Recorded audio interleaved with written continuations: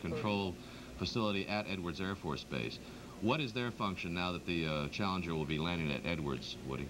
Well, as soon as the Challenger lands, then NASA control of the orbiter goes back to Kennedy Space Center, and since it's not landing at Kennedy, they have had to split their team up, and they keep people on standby out there, so they'll have to...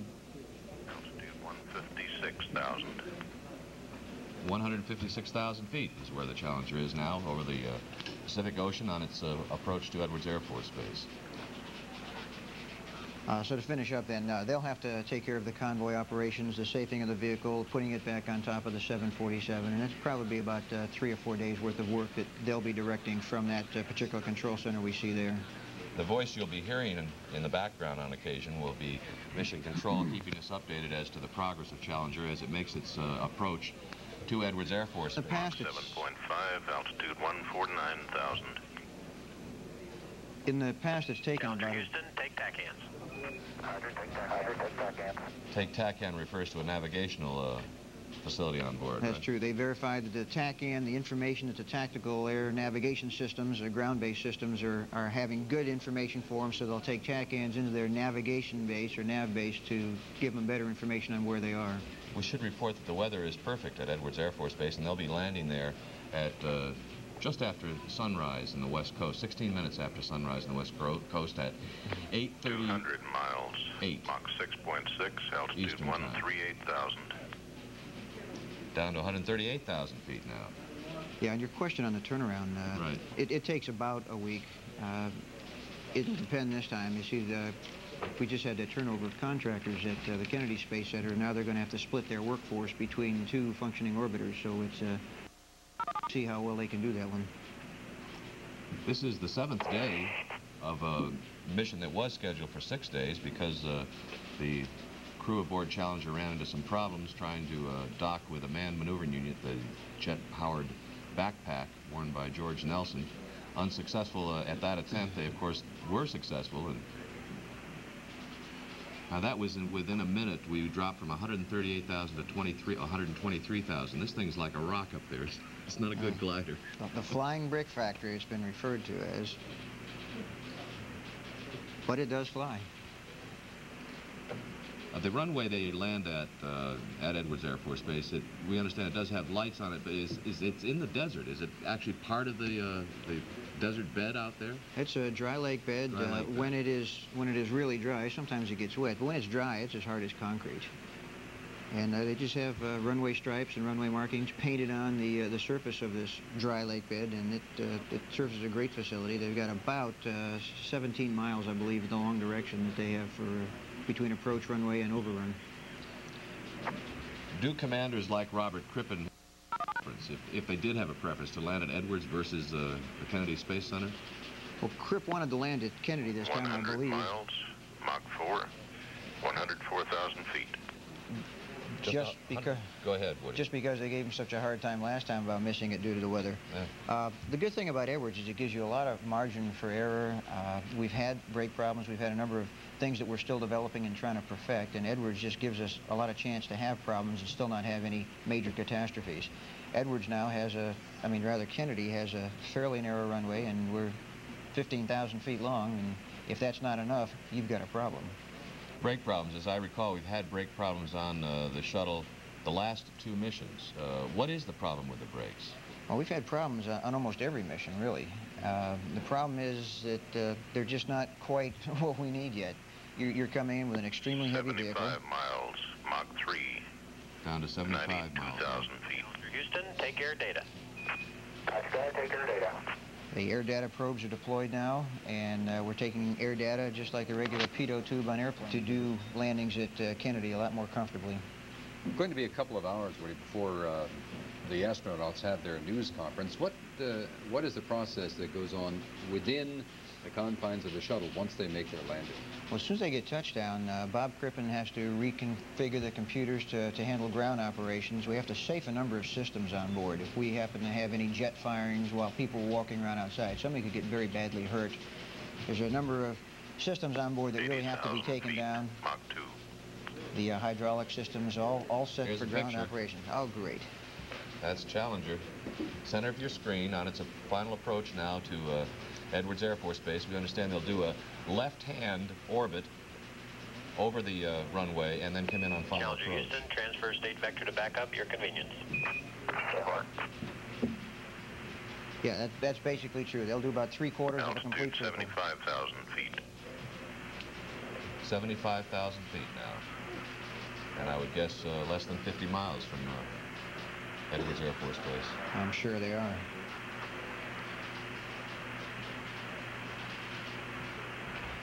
Interesting highlights you get on it with the first sunrise coming over the... Ought to be a beautiful landing.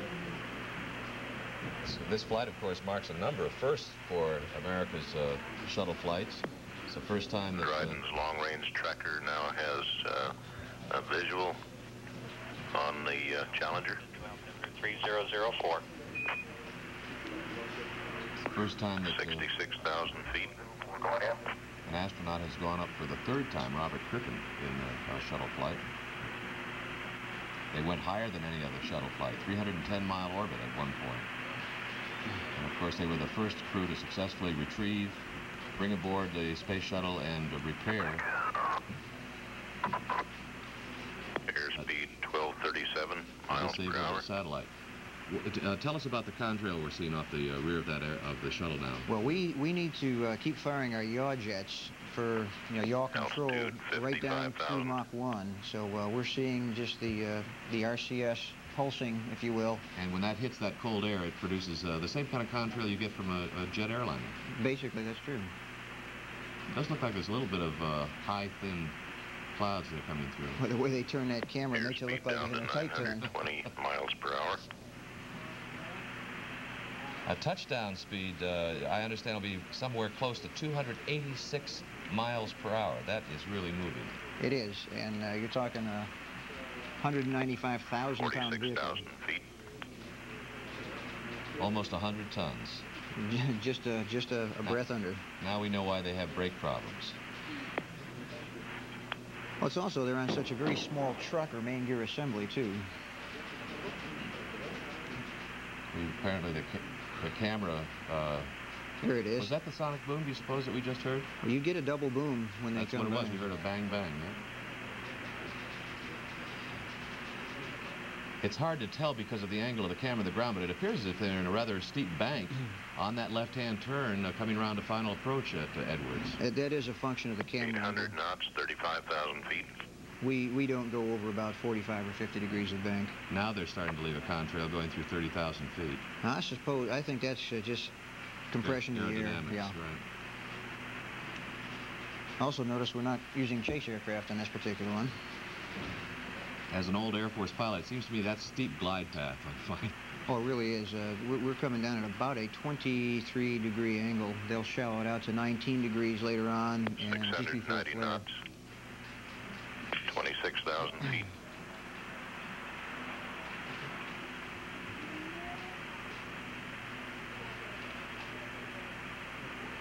Now, Commander Robert Crippen is at the controls, is that right? He manually is flying this shuttle down, isn't he? Yes, he is. He will have taken control of that since before they started the turn.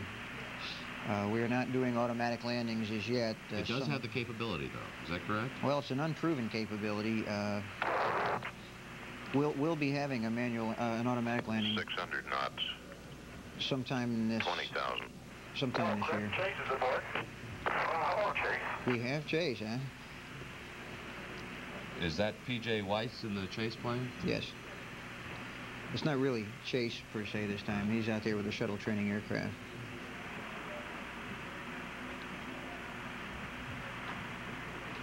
After 108 orbits, was that where we ended up?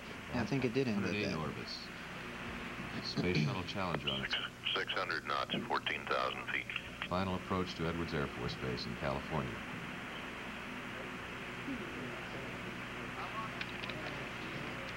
Challenger Houston looking good on final. Winds are calm.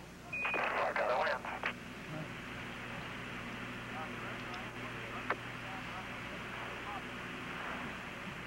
I can see he's got his speed brake out now, which is on the tail section. They've got both sides open.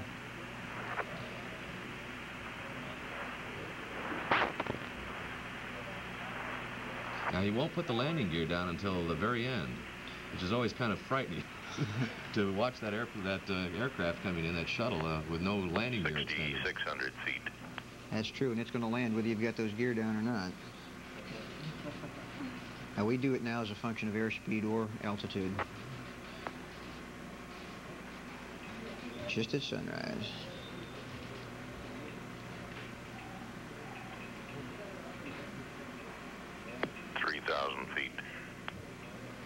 There goes the landing gear.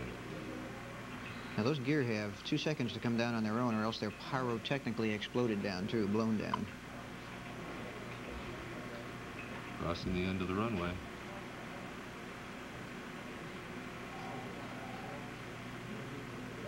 That's what we used to call a grease job. Oh, yeah. Grip's good.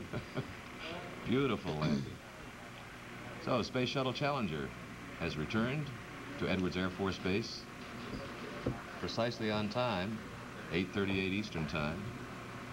Welcome home, guys. Good view of the speed brakes open now.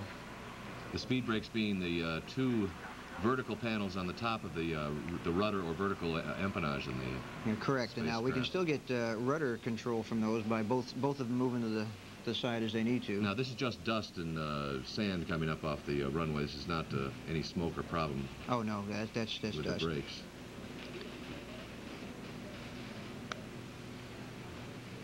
What's the sequence of events now that the shuttle has come to a stop on the runway at Edwards, Woody? Well, while the crew is working inside, safing the systems and putting the engines down to the drain position, the convoy will move up, and I think they've probably got what we call a mini convoy, which is a small convoy. They'll have to connect some purging units because we have... Houston, Challenger is wheel stop. Roger, welcome back on Friday the 41 Charlie. Friday the 41 Charlie. And Friday the 13th. It'll take about a half hour. Challenger Houston, Crip, I'm sure you remember bad news that Brian O'Connor gave you a while back on Flight 7. I bet I got. He still got some buddies out here. What was that? Was that the beer reference? That was the beer reference. Tell us about that. Well, Brian O'Connor told them when he was supposed to land... He was supposed to be landing at Kennedy Space Center last time. And he says, Crip, we've got good news and bad news for you. The good news is we've got a case of ice-cold beer waiting for you at Kennedy. The bad news is you're going to have to land at Edwards. And that same message apparently has been passed on because Crippen yesterday said, see you at the beer party. Challenger Houston, I have some post-landing deltas for scope on the Holmes RCS. Roger, go ahead. Now, the families of the astronauts aboard were all at the Kennedy Space Center awaiting their return. What will happen? Will they be flown out to Edwards now? I really don't know for sure. Precedent says they may be. They didn't really have a whole bunch of notice. Two of them open, and the left dome's cross feed. This would appear to be a camera from one of the convoy vehicles on its way out to the Space Shuttle Challenger. Roger, and delete hydraulic load test. I'd certainly agree with that. Looks like he's right on the center line again. On the STS-7 landing, he was just the tiniest bit off the center line when he touched down. And of course, he steered it. And he's very fond of saying it doesn't matter where you touch down, where you stop, they take all the pictures. And he wasn't off much at all. It's just a beautiful landing. And Challenger Houston on 016, we'd like the Holmes engine valves off. Yes, they will. Aboard the Challenger, or No, after they get off? Not on board the Challenger. Right now, those guys are still sitting down working. Very shortly, they'll be unstrapping themselves and trying to get their sea legs back again. They're still a little bit wobbly, but by the time they exit, they'll have been used to gravity again. I think it's Dick Truly had said, well, what's it feel like after you land? He said, well, you feel perfectly normal for a 300-pound man. You really, the weight of gravity almost feels oppressive to you. Any idea how the astronauts fared during the mission as far as motion sickness, which is always a problem? I don't know the mission in terms of motion sickness. We're going to continue our coverage of the landing of Challenger at Edwards Air Force Base, but right now let's go back and take a look at it. It was a perfect landing. No, it didn't appear that they had any brake problems. Of course, they probably won't know that until they do some post-flight inspections. That's true. He may not have even used brakes on this one. He had something like 20 miles of runway that he could use, and he could coast to a stop on that if he wanted to. Now, the sequence of events here, they're awaiting the arrival of a convoy of vehicles, what happens next, Woody? Well, they'll attach the convoy, the purge and cooling units as required. They'll run a team of people around the outside to make sure that the air is safe to breathe. We let anybody go out there without special breathing apparatus. Take about a half an hour. Meanwhile, the crew is safing the systems inside the vehicle, and the outside folks are getting ready to tow away. So no one approaches the shuttle until they turn the correct switches to the correct position, so that they're not endangering any of the ground crew or ground personnel. That's This appears to be the first contingent approaching the spacecraft now from the left. Yes, they'll be going in wearing scape suits, if you will, which is basically a little self-contained atmospheric protection ensemble. And they'll have little testers, and they'll just make sure that the air is safe to breathe. The fuel we use on the RCS reaction control system is very noxious. It'll kill you either separately or in combination with the oxidizer. That really gives you an idea of how large that space shuttle is, with the team out there next to it. Oh, it's huge. Fit 1.5 Greyhound buses in the payload bay. And speaking of fitting things in the payload bay, this crew, of course, did demonstrate that they were able to go into space carrying a 210,000-pound passive experiment called LDEF, or Long Duration Exposure Facility, put that into orbit, and then proceeded to rendezvous later on after an unsuccessful manned maneuvering unit attempt to dock with the satellite failed. Did get that SolarMax satellite aboard, fixed it at the rear portion of the cargo bay, and put it back into orbit. And the ground controllers at Goddard Space Flight Center in Greenbelt, Maryland, report that initial checks at any rate show that it's functioning normally. Now, what are they doing walking around the Again, they're nose gear and the... Well, they've got air testers, and the folks out by the nose gear are literally testing the forward RCS, or the forward ohms pod area, the forward RCS pod, rather, to just make sure that we're not putting out any vapors that could kill people. This whole procedure will take about a half hour, and then the crew will this portion of it will probably take another 5 or 10 minutes, assuming there are no problems. When might we see the crew exit the space? That's usually right at about 30 minutes after the landing. We've got to get up, I see some fumes coming off, probably the APUs, auxiliary power units, up by the tail. That's about a half hour before they get the hatch open. Again, the Space Shuttle Challenger has landed at Edwards Air Force Base in California rather than the planned landing at Kennedy Space Center in Florida, because some clouds and rain moved in over Florida this morning. It was rather a last-minute decision. As late as 2 hours before touchdown, they were still go for Kennedy. Oh yeah, I think the do not burn for Kennedy this time came about 15 minutes before he would have done the deorbit burn for Kennedy. So it was. But from there on, it was a perfectly normal re-entry and approach and landing at Edwards Air Force Base. There's Crip, wave. We can indeed see him up there. That's a good. Those two pockmarks you see just forward of the cockpit area are the star trackers, and here you can see the man is just coming close to the RCS areas now. You can see the size of those. And that long, exhausts. what appears to be a vertical rod, that's measuring the atmosphere around the spacecraft. That's true. It's pulling in samples, and they'll pass it over some sensors to see just what they are putting out in terms of vapors. Can you tell by looking at the surface, Woody, whether there's any damage or on re-entry, any scorched tiles or anything, that sort of thing? Not really. I can't see from here. They had a fairly benign entry, I believe, this time in terms of heating. Landing on the lake bed is a little bit rough on us because you throw up the dust and the grit, and that it kind of scours the tiles to some extent, but it's not usually massive damage at all. Now see, the engines are now tilting down. They were tilted up before to protect them from the heat of re-entry, and now they're being tilted down. You guys still reading this okay? Basically, it's a rain drain Challenger, position. Houston, still here. Basically, that's a rain drain position, so if they do get any water in, it will drain out as opposed to going back in and hurting some of the components. Now, this shuttle vehicle will remain, the Challenger will remain at Edwards Air Force Base for how long before it returns to Kennedy? I really can't say. It depends on... We're proceeding with APU hydraulic shutdown. Okay, they're finished with that, so they're going to shut down their hydraulic system. It'll be anywhere from 4 days to a week or so. I'm not sure what the schedule on that was. And then it'll be put atop a modified jumbo jet, 747. 747, with a special tail section on it and special structures on it. In fact, they had been working on some ways to make that 747 be capable of in-flight refueling, because this super weight and super drag, as you can imagine, really keeps the legs of that 747 down to the length of it's allowed to fly. And if we do have to have an overseas abort someday, we'll have to be able to in-flight refuel to get the orbiter home. Now, the fact that Challenger landed at Edwards, will that in any way disrupt the schedule for the next shuttle flight, scheduled to go in June? Yes and no. This is not the orbiter that will be going in June, but the workforce at Kennedy Space Center now has to split up and send a team out here to work and prepare this shuttle. Now, that would be, the truck on the right would be the vehicle that's going to go eventually pull up in to the cabin where the astronauts will disembark, I suspect. Correct. That's our modified white room for Modified white room.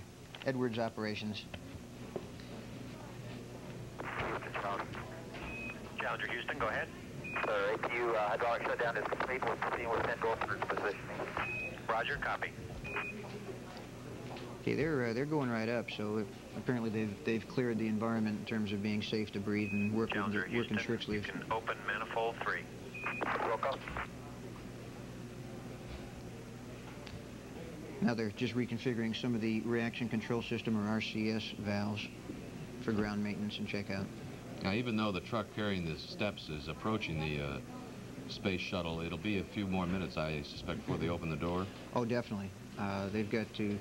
We'll open it from the outside, even though the crew is capable of throwing the levers and opening it up pretty rapidly. They generally have the maintenance people open it up. So it'll take them probably 15 minutes or so just to take off the pieces of tile that give them access to the mechanisms to get into it. And Challenger Houston, you are no-go for extended power-ups. Roger, understand. No go for extended power up. Which pleases us to no in. Interestingly, when they open that hatch, because I've been in the exchange room a couple of times, they open that hatch and you can just literally feel the metal behind the tile just radiating heat out. Not like an oven, but there's definitely a warmth to it.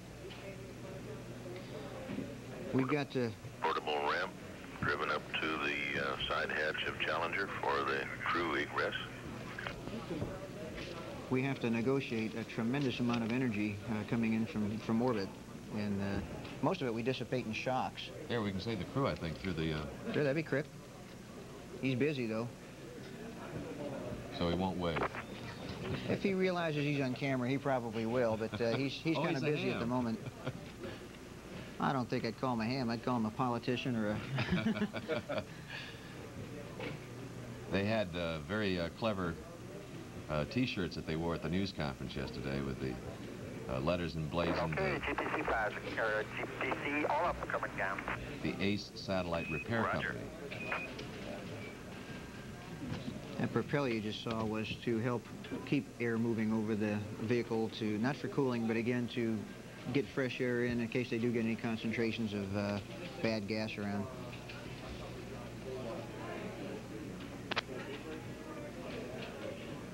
Sure looks to be in pretty good shape, doesn't it? It does.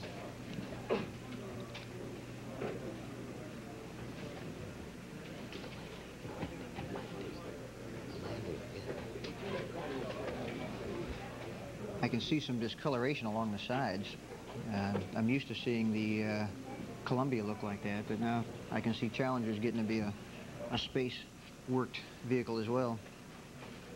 This is, what number, sixth flight of Challenger?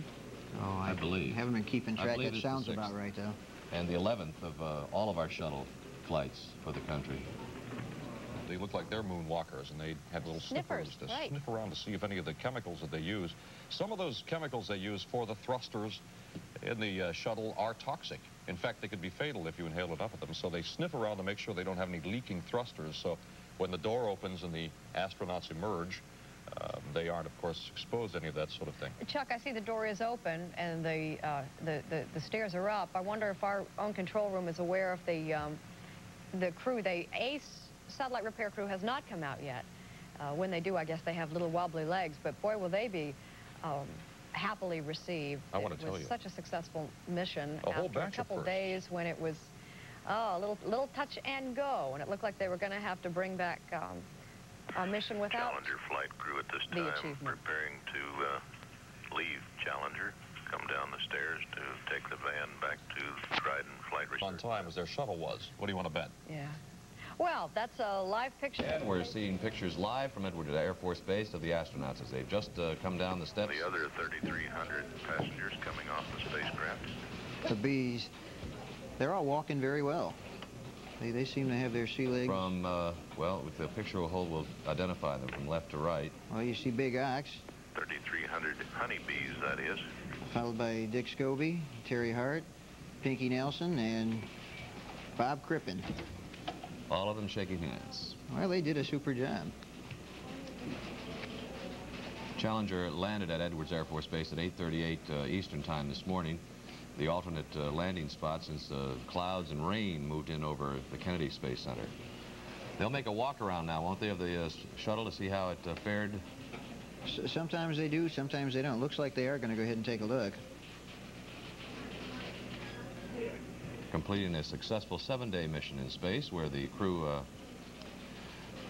deposited or deployed and put into orbit the Long Duration Exposure Facility, a passive experiment lab with 57 experiments on board. They then proceeded to rendezvous, retrieve, and bring aboard Challenger, the Solar Max $77 million Sun Observatory satellite. They repaired it, replaced 2 units on it, and then put it back into orbit, and ground control reports it's functioning normally. They'll spend the next 30 days checking out that satellite. And if it does function normally, it'll be good up there, we understand, until the end of the decade. So the crew of Challenger are making a brief walk around of their shuttle Challenger. And we are not certain whether they'll stop and have a few words in front of the microphones that are probably out there somewhere, or whether they'll go right on in. I guess they will go on into, they have got flight exam or medical exam. First order of priority is go get your post-flight physical and get a chance to take a shower. Crippen, there's goes Van Hoften. And is that Hart? Dick Scobie, and there's Terry Hart.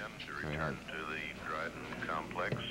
Meanwhile, the crew insignia, or flight patch, is being hung on the wall here in Mission Control.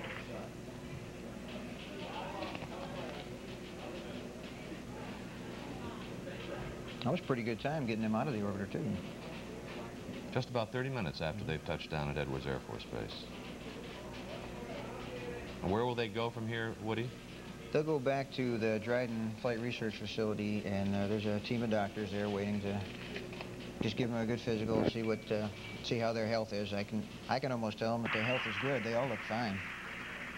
Is there anything particular that they check for after a space mission of 7 days out there? No, I don't believe so. Just general health. After Space Lab, now they wanted blood samples and quite a few other things, but these guys will be a pretty fast physical. My director, Gary Coyne, congratulating his team on a good entry and landing.